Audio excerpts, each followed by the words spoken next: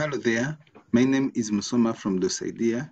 In this short video, I'm going to demonstrate the procedures for assigning teachers with the rights that enables them to process their learners' results.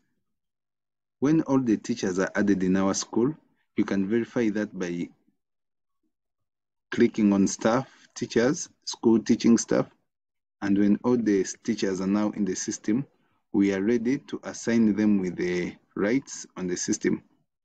So as an administrator, you go to Access, click Access Rights, then look out for Manage User Access Rights, select Only Teacher Access Rights. Here we have our teachers as added in the system. So we can select Teacher Adong Jessica for this demo and you click OK. As you can see, Teacher Adong doesn't have any extra rights on the system.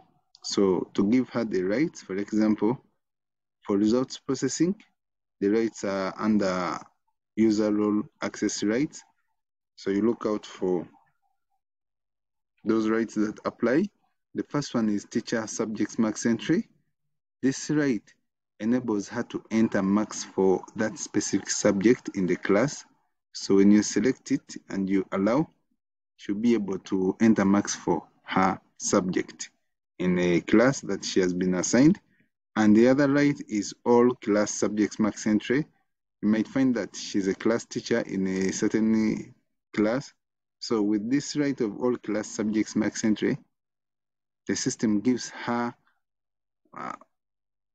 permissions to enter all the subjects of that class that you're about to make her a class teacher. So she's a class teacher, for example, in senior 4, stream A. So meaning that here she'll be able to enter marks for any subject, as you'll see.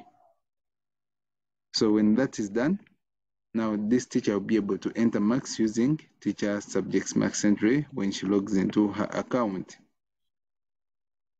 Carry on this activity for all teachers to ensure that those teachers enter their specific subject marks, and maybe other administrators like class teachers, for them they are able to enter marks for their individual streams such that they are able to fasten the process of managing results. Thank you for watching.